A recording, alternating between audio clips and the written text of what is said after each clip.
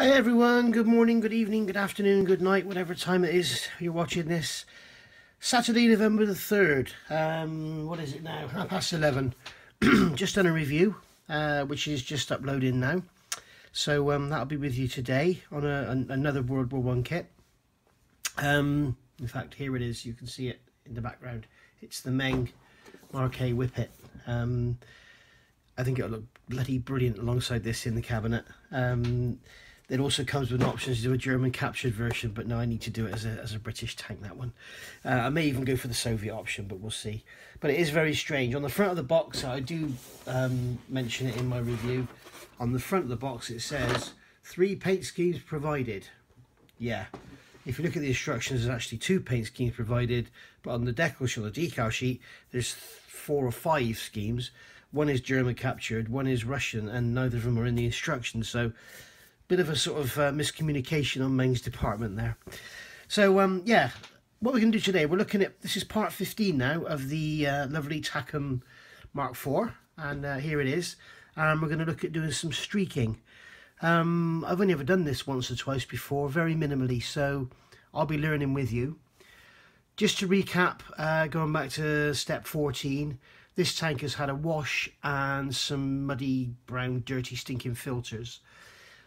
What I'm going to do now is get this streaking done, and then I need to stop and get the tracks finished. They're almost done. I've just got this many to do. So if you look in the bottom of this pot, that's the little guides that go on the bottom of the track links, and every track link has one of them. So yeah, and you can see there's the actual pads. So once those are built, those few there, that's it, finished at last. So yeah, that may even happen later today, and I might even do a special one-off video of the last track link being assembled, because that has been a pain in the ass. I would never do that again. So anyway, yeah, part 15, streaking. I'm not going to try and rewrite history books or tell you how to do this, because there's a million videos on YouTube that will tell you how to do it, and to be honest, that's where I've learnt. I've also got some of the AK and the MiG videos, which are bloody brilliant. I've got these 3 products here. We've got the streaking grime, we've got winter streaking grime, and we've got the rust streaks. And you'll notice on here with AK, they always do it grey brown for winter vehicles. I mean, for dark yellow vehicles, for Christ's sake, they don't need to tell you what you can bloody use it on. It's just an enamel paint. I mean, all this is an enamel paint. You can use oils for this as well. I may even do that and show you. You can like put dots of yellow, magenta, pink, blue, bloody whatever colour you want on here, and then streak it, and you know, get all sorts of different effects. But now these companies have come along with these products that are, you know, that is streaking grime that can only be used on dark yellow, and you have to use it in a certain way, and there's no other product like it. No, you can make all this yourself. I don't think you'd be very successful with acrylics. Somebody's going to prove me wrong, but I don't think you can streak with acrylics. I've got a video which I need to watch actually. It's a very old video, I think it's AK, and it's a non-stop 60-minute video on painting and weathering an armoured car. So yeah, I need to watch that. So anyway, so we've got the 3 colours. I'll try and use all 3, and I'm not really too bothered what happens, because at the end of the day, being an enamel product, I just put some thinners on it and wipe it off. But basically what I'm going to do is apply this in a streaking manner, leave it for a while, and then sort of brush it out. Now these paints I've had for probably 7, 8 years, and this one in particular I think has had it. These 2 seem absolutely fine.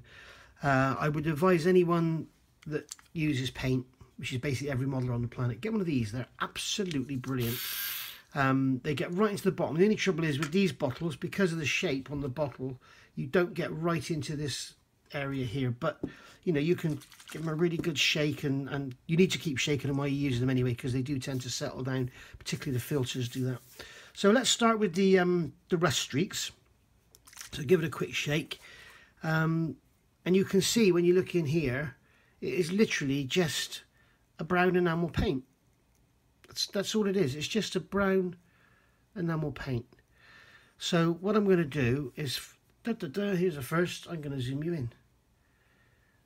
Let's have a look at this little turret area on the side. So what we're going to do is take some of the paint, make sure there's not too much, and then I'm just going to, from there, I'm just going to put a line, and a line, and a line, like this. And that's it.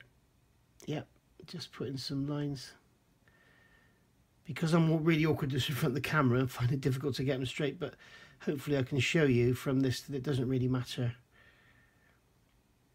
Okay, and like I say, garish over the top, keep it that way. Always garish over the top. That's how you want it.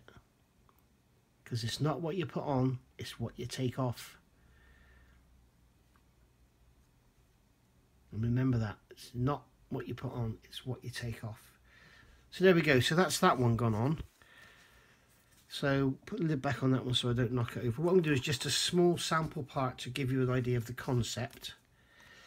And then I'm going to do the rest of it off camera because I'm not as professional as the likes of Phil Flory. I can't do this stuff on camera. So I've got some more here, just clean the brush off.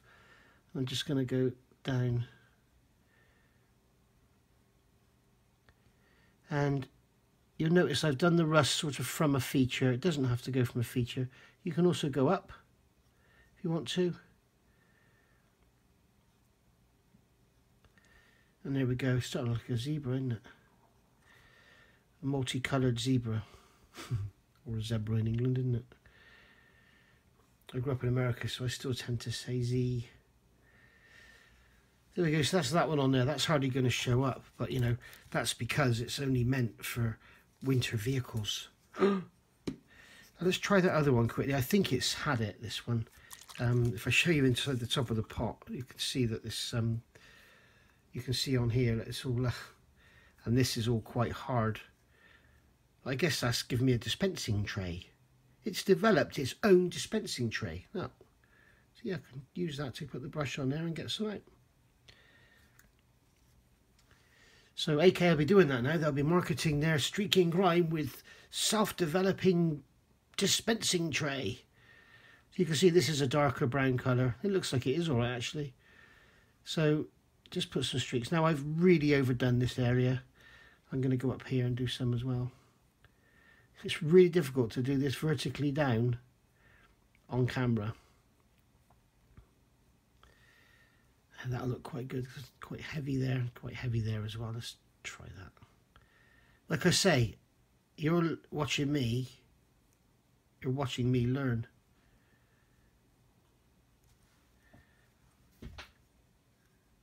Yeah, I think this has lost a lot of its pigment. It just seems to be a bit like thinner really. It's almost like a wash. In fact, it could come in handy to use as a brown wash.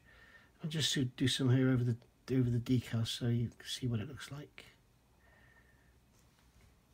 And you must also remember, in my opinion, in between all these stages, leave them a couple of days if you can. Because obviously, now this is an oil-based product. I'm going to, what they call stump it on the AK videos. I'm going to stump it with thinners. If I then come along and do another thinner thing, another operation with thinners, it's just going to take it all off. So you need to let it sort of settle down and bite. So there we go. I'm going to leave that for a few minutes now, and then I'll come back with it. In fact, no, I won't. Let's try it straight away. I'm going to put a tiny bit of... And literally, this brush is just going to be damp. It's not going to be wet at all. And then I'm just going to brush this downwards. And this is where you do need to be vertical, because you don't want streaks appearing going diagonally across your tank, do you?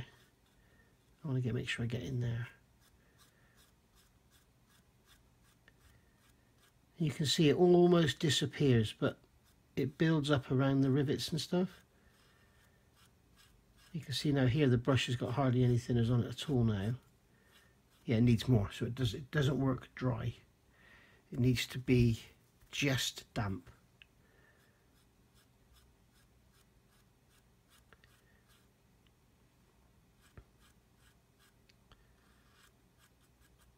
That's how you see it done on the AK videos. They just flick it up and down like this.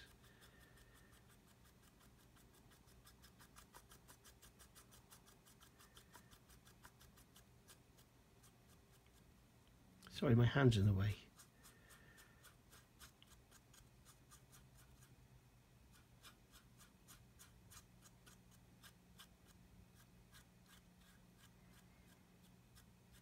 So as that dries, we should see it start to kind of disappear. I'm just damping the brush again. Let's get this gun out of the way.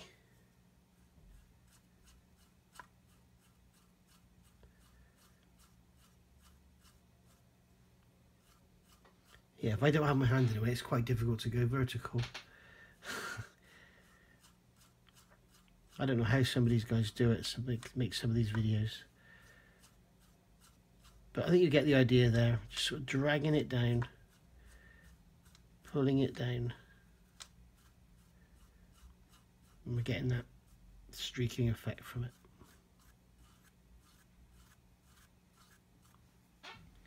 And there we go. Remember, this should be, again, like I say, it's what you take off. It should be very, very subtle. You're not after, you know, great thick brown lines running all down the side of your tank. You just want to give it the appearance of some streaking. You know, it's just grime and rust and God knows what. I've also got another one here which is called rain marks, which is a similar thing, so we'll try that one as well. But yeah, you get the idea. So I'll do this now off camera, and I'll come back when it's all done. Okay, so I've done this area here now, and you can see it's starting to dry off, and you can see it's extremely subtle. If you look here, where I started, you can only just see it there. It's very subtle. Again, I keep saying it's all about how much you take off. I've dug this rain marks one out. You can see this is a much lighter colour, and once again it says on here, rain marks for NATO tanks. So, you know, woe betide you if you use this on anything else, because it's only for NATO tanks, which are brown, green and very dark grey. This is brown, sort of yellowy green and very dark grey. Maybe it'll work, I don't know, let's try it. Maybe it'll be okay. So just gonna put some on here. Let's take some off the brush. I don't want this to be too wild.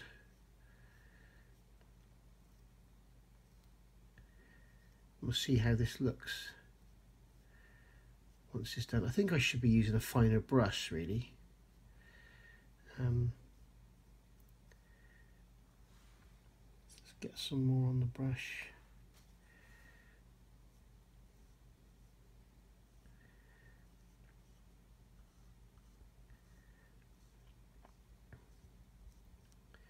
And this, I think, is just it just gives you like some, it shows you on here, it gives you some light streaking, but I think it depends how far you go.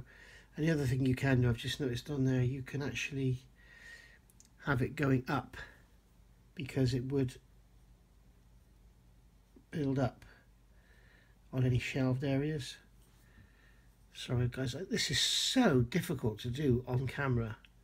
I don't think I'll bother doing this again, because it's, you know, it comes to a point where you want to show people what you do, and people want to see what you do. But if you can't do what you're doing properly because you can't show them, then it's kind of, you know, defeats the object really. But I guess I need to try different camera angles. So let's zoom you in.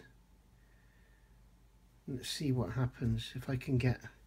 I'm trying to look at the camera. I'm trying to do this through the camera. So let's just start stumping this down.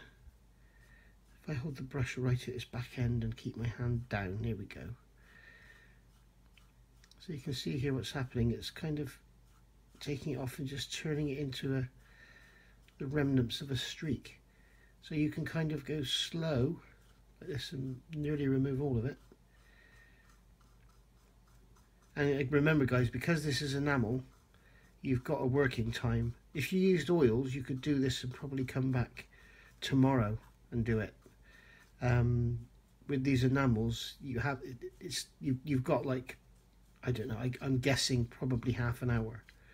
I wouldn't push it too much beyond that, because the trouble is once you start rubbing too hard, you'll start removing everything that's underneath. And I think really to a certain extent what you're doing here is is sort of blending this in with what's underneath. I'm sure this is going to be removing some of those filters, and I'm sure it's pulling some of the wash out from behind those bolts.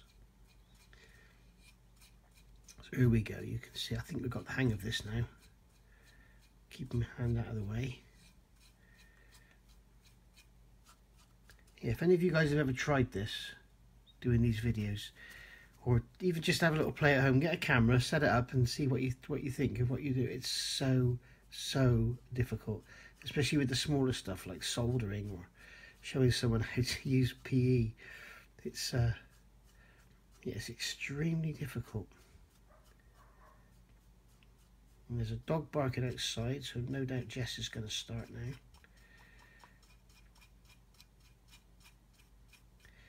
So there you can see it. Let's keep this bend shot. And just going downwards like that. And like I say, if you don't like it, you can remove it completely. If you don't like, I don't want that one there. There we go, gone. So these down here I'm going to work up. Yeah, it's a lot more difficult to work up and keep you seeing what I'm doing than it is to work down. So I'll do some more of this now off camera, and then I'll be back. I just want to show you guys something I've just discovered by accident. This may well be done elsewhere, I don't know, but I've never seen this, and this is something I've just discovered, as I say, by accident. If you look in this area down here, if I zoom you in, if you look here, you can see that we've got this sort of built up dirt effect above this lip here. There's like a piece of angle there, you know, and then you can see the dirt built up above it. And what I've done, if you look just below here, you can see it's still wet, and I've just got some of the ordinary winter streaking grime in there, so it's like a grey green sort of colour. And what I've discovered is if you do that, it looks like a build-up of dirt in that area. And then if you keep the brush dry, if you just brush around it up and down, what it'll do is soften the edge and wipe the paint away from that edge. There we go. And then you can just brush down it, and it becomes like a built-up area of gunk and grime, I guess.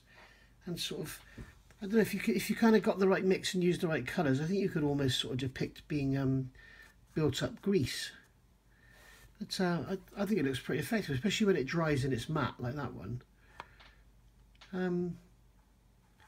Yeah, I've done a bit more back here. Maybe you can see, like I've done some here.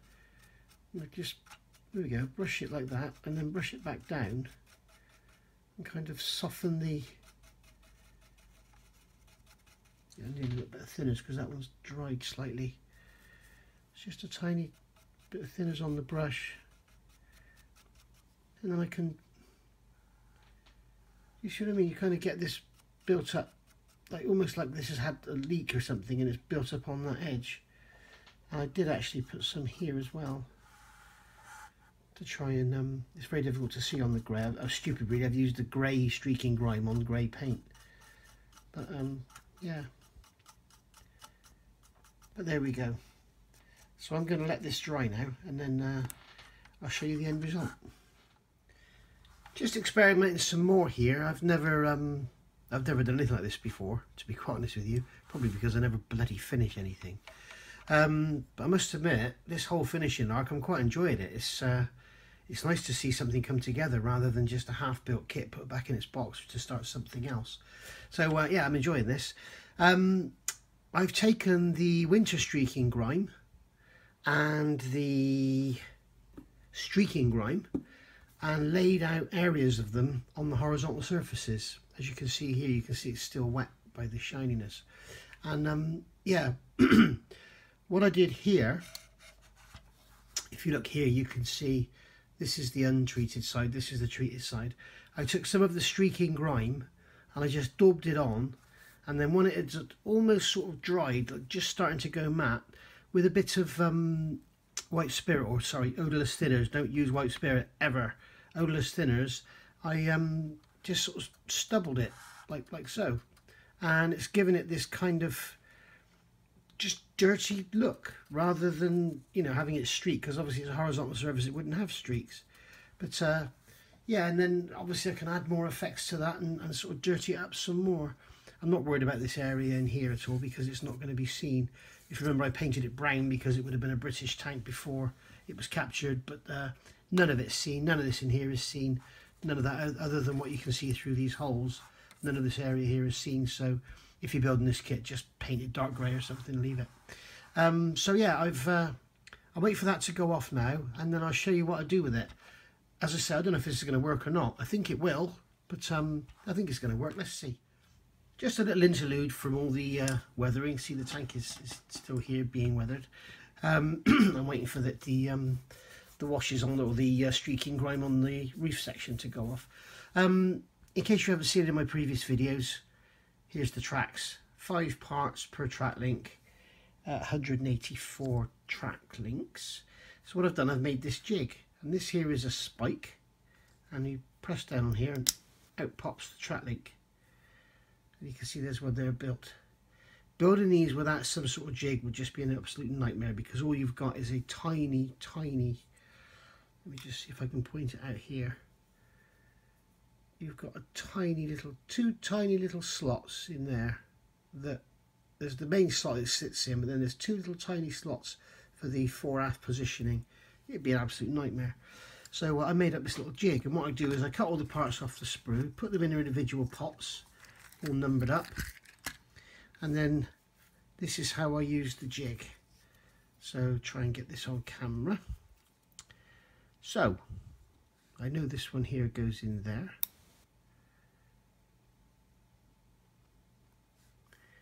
I know this one here goes in there. How do I know? Because I've done it about 160 times already. Yeah. What you have to do is just get on with something else, do another model, and have this on the side, and every few minutes or every quarter of an hour or so, pop one out the jig and pop another one in. I also want to talk about glue. I've been noticing I've been feeling a bit funny lately after using Tamiya Extra Thin, because of the way it smells. It absolutely stinks, doesn't it? I'm sure we all know that. So I tried some of this stuff, Plastic Well, the MA model supplies. Decant it into a Tamiya Extra Thin bottle, and you can use it exactly the same. I actually think it's better glue. Certainly on Plasticard, it works a million times better than Tamiya Extra Thin. And it doesn't smell half as bad. You know, like when you take the top off a Tamiya Extra Thin, you get that waft in your face. Well, that's been sort of stinging my eyes and stuff, I guess, because I've been doing so much modelling. So I've set up a fan that sort of blows across me, and it blows into my extractor unit. But still doesn't do the full effect. And of course, with winter coming, it's a bit cold for having a fan on. So yeah, this stuff is wonderful. It works really, really well. It's a fantastic glue. It dries off extremely quickly, and I think from now on it's going to be my alternative go-to from Tamiya Extra Thin. So I've put some on, a bit more on there,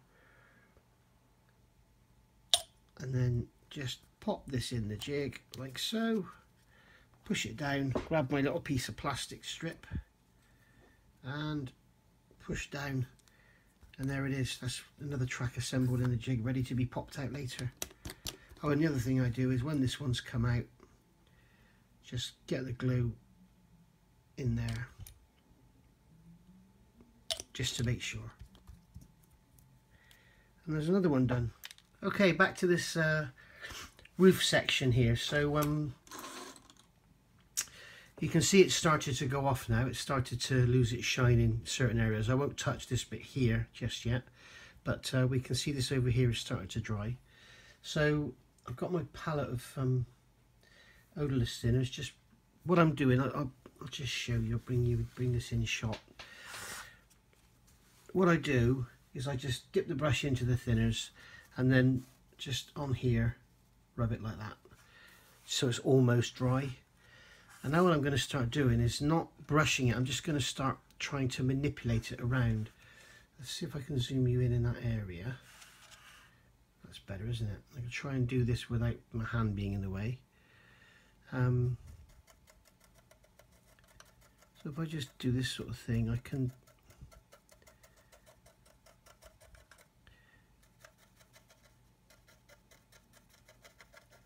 stubble it about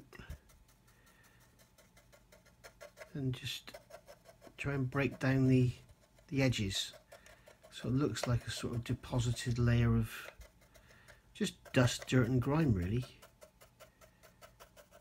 And that appears to be working quite well. I have noticed when I'm doing this, any of these effects, they look a lot more pronounced when they're wet. As they dry out, they become a lot more subtle. So if you can get it to just a bit more garish than you'd like to see it, then you'll end up with the effect you're looking for.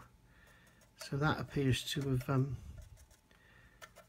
worked quite well. And if it hasn't, if you don't like it, just take it off. It's all about what you take off. So with it being wet and the light and everything, I don't think you're going to get the idea, but maybe you can just see it there. There's a bit there I've missed. A bit more thinners on the brush, just a tiny bit more. Dry it off. And then just off the camera again. Why don't I zoom out so you get a better picture.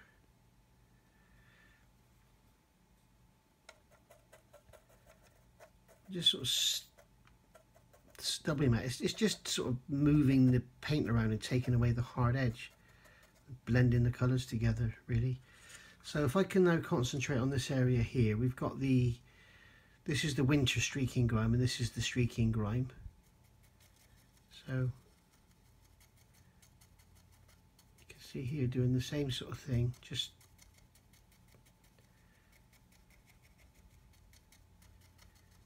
get it a bit up onto those pieces of angle as well. And you can see in the middle here it's a bit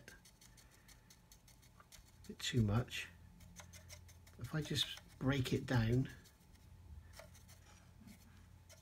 get into there, and I can kind of move it away from there. Let's get some more thinners. I want to get that German cross a bit more. You know, take some of the dirt away from it. That seems to work quite nicely with the brush a bit wetter. And now rather than sort of half stippling and half brushing there, if you can understand that.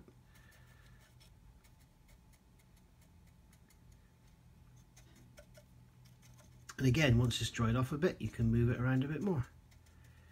And that is the beauty of working with enamels and oils and stuff. So you can always come back. That's a bit too wet to play with now, so I'm going to leave that like it is. Let's move on to this area here.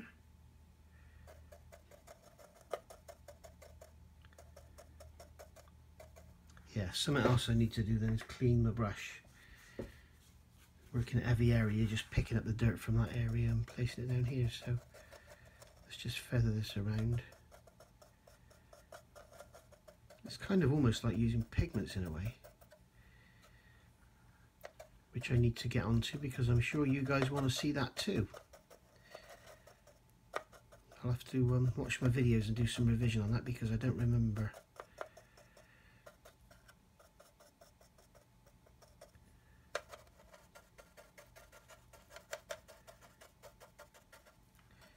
I don't remember correctly how to use the pigments now. Oh, the other thing I tried, I brushed some of the rust streaks onto this exhaust, and then just stippled it in afterwards. So we'll see how that looks when it settles down as well. So yeah, I'm trying stuff here that I've never done before, and you're watching with me. So if you see me do something and you don't like it, tell me, or if you see me doing something that there's another way of doing it, again, tell me, because this is a lot of this is new to me, as I say, because I don't bloody finish anything. So there we have it. So I won't bore you with that anymore.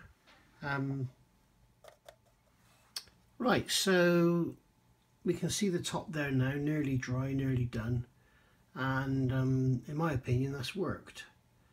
So if we look at the side of the tank here, there it is, all streaked and everything, and you can see around this area here, you can see the lighter rain, those rain marks coming through, and also here. I think as it fully dries out, it's going to look even better.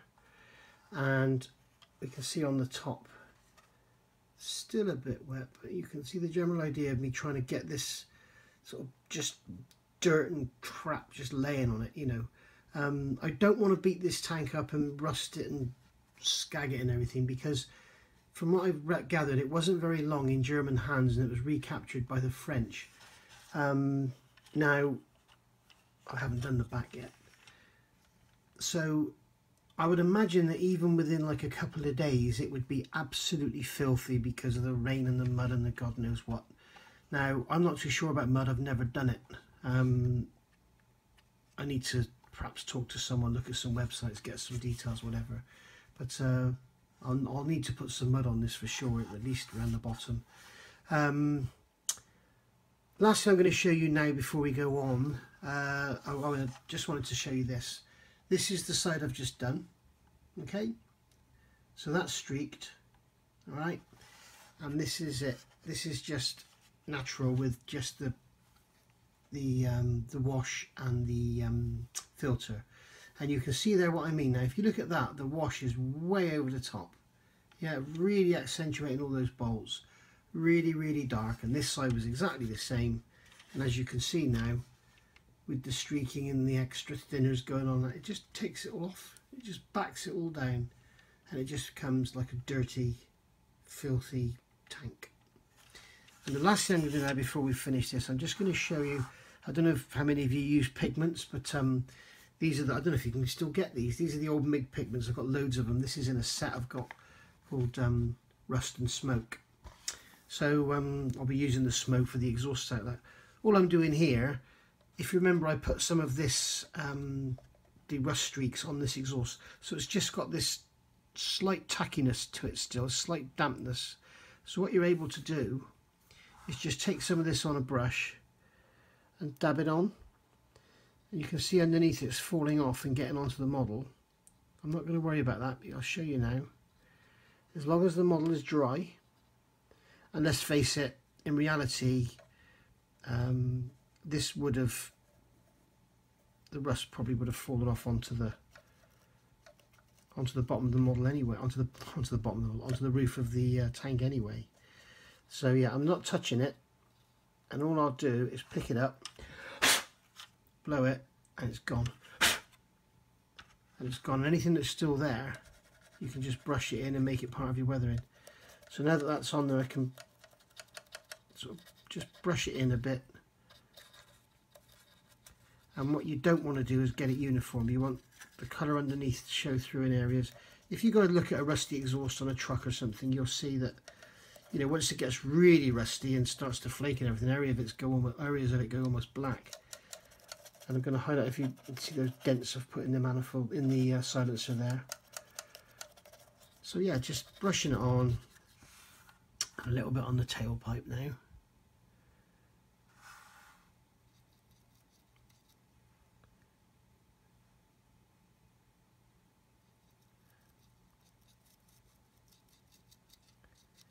And I'm not too fussed about the end of the tailpipe because I'm sorry, I'm off camera again. Sorry, I'm not very good at this camera lark. Maybe I should just give up. No, I enjoy doing these YouTube videos, it's fun. I love sharing. I'm not trying to show off, I'm not trying to get any compliments, I'm not trying to big myself up, I just enjoy sharing. And I like showing you guys how I do stuff and the stuff I try. And I'm trying stuff live with you that I've never done before. I don't just want to get on her and market products. So many people do these videos and they just, you know, they market everything. And so I'm just going to get my bigger brush. I had a big lump of that fall down there, and it's just to get rid of it. You can see, just brush it in and it's gone. So just go over this with this brush, and there we are. So what do you think of that then, guys? I like it. I think it looks great. I guess if I didn't, I wouldn't do this, would I? So there we go. Still got to do some more work on that exhaust. I still don't think it looks realistic enough. Maybe I'll do that on camera now. Let's get some. This is light rust, and there's another colour here called standard rust. So it's a bit redder, this one. It's a bit more of a brick colour. So let's just dab some of this on in areas.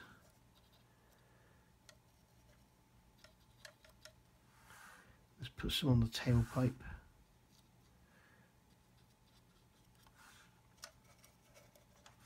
The other thing I would sometimes do with rust is, yeah, it looks a bit better. I would use Mr. Surfacer to, what I do is just paint Mr. Surfacer onto the manifold and then roll it in my fingers, and it all sticks and gets all gunky. So yeah.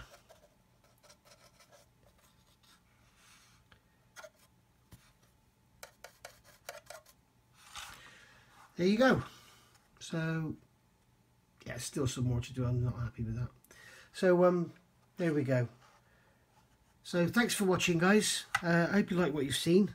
Maybe you've picked something up. I'm not going to say learnt something, because I'm not here to teach you. I'm here to show you what I do. And if you get something from that, then great. And if you enjoy it, then even better. And if you stay awake, well, that's a real bonus. But there we go.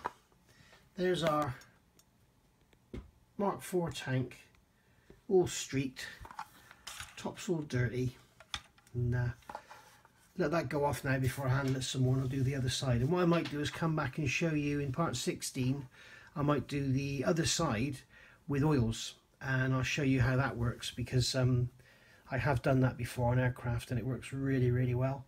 And then it saves you buying any of these products. You can just go to your local hobby shop. This is what I use. This is just a box of oil colours. I've had these for bloody years. I've only ever used 2 colours, I think. So anyway, yeah.